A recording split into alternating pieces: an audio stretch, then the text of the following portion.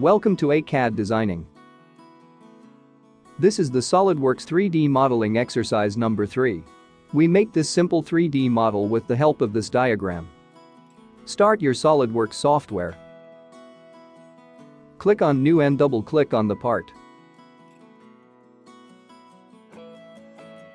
We have a diagram.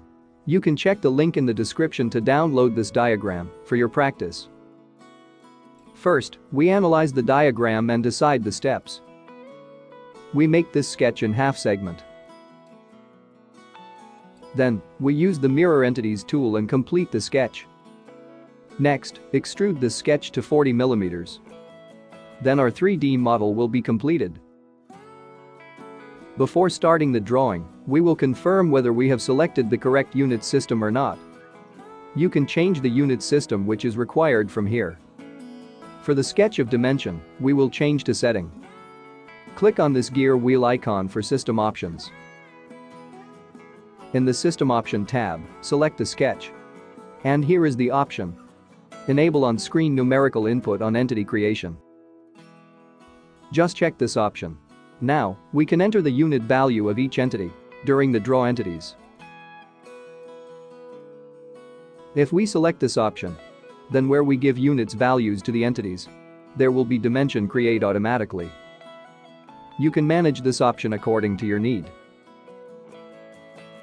Just click on OK. Now we start the sketch. Select the front plane and click on Sketch. We will draw a construction line for mirror reference. Go to the Sketch tab. Drop down the line option and select the center line. By tracking the origin point, we will draw a vertical center line as follows. Escape the command. Now, take the line command. From the center of this diagram, we will draw the half sketch of this diagram. Then, with the help of the Mirror Entities tool, we will complete the remaining half sketch. For the first point of the line, we will set it to the original point and draw a line straight horizontally on the left. Enter the 10 mm. Continue to draw a line vertically to upside and enter the 6 mm. Then, straight horizontally to the left and put the value 25 mm. Next, draw a line vertically to upside and enter the 7 mm. Then, draw the line straight horizontally to the right side and enter the 15 mm. Next, draw a line straight vertically to upside and enter the calculated value, 21 mm. Then, draw the line straight horizontally to the right side and enter the 8 mm. Now see here, we need a reference to draw this inclined line. Here we draw some reference lines. Vertically 12 mm and horizontally 8 mm. If we calculate the measurement, half of 24 mm is 12 mm minus half of 8 mm is 4 mm, so we have to draw line 8 mm straight to right. Draw a line straight vertically to the downside and enter the value 12 mm. Then, draw the line straight horizontally to the right side and enter the 8 mm. Next, draw a line straight vertically to the downside and enter the value 5 mm. Then, draw the line straight horizontally to the right side and enter the 4 mm. Escape the command.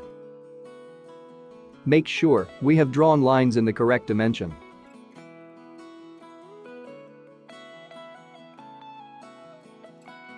Now, we will take line tool again and draw the remaining slant line. This point to this point. Escape the command. Now, select these two reference lines and delete it.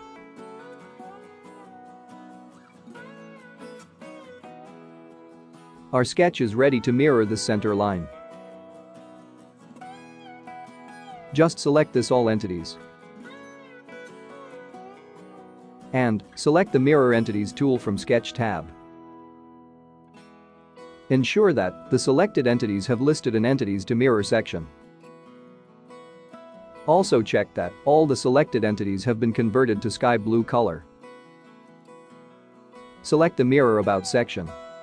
And we will select the central line that we created for reference. Now you can see preview of the mirroring entities are visible in yellow color.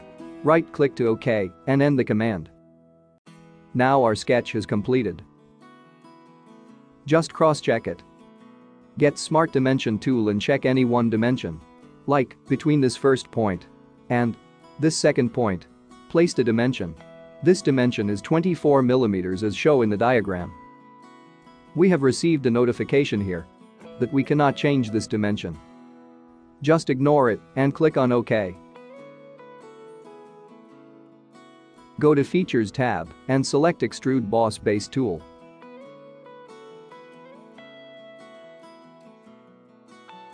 Sketch has been extruded in this direction. We want to change its direction. For this we will click on this reverse direction icon. We can switch the direction with help of this reverse direction option. Enter the depth value 40 mm. And see the preview of 3D model. Click on OK. Our 3D model is ready. Let me choose some material for this 3D model. Go to Appearance. Click on Appearance. Select Metal. Expand the metal options. Select Steel Metal. And I chose cast stainless steel material. Just drag it on a 3D solid model and click on the body icon. Here we applied material on this 3D object. You can choose any other material as you like or as per your requirement. I hope all the steps you have understood. If you do not understand any of the steps, then comment to me. As soon as possible I will answer you. If you like this video then hit the like button, share this video, and don't forget to subscribe to my channel. Thank you for watching this video. See you in the next exercise tutorial. Have a nice day.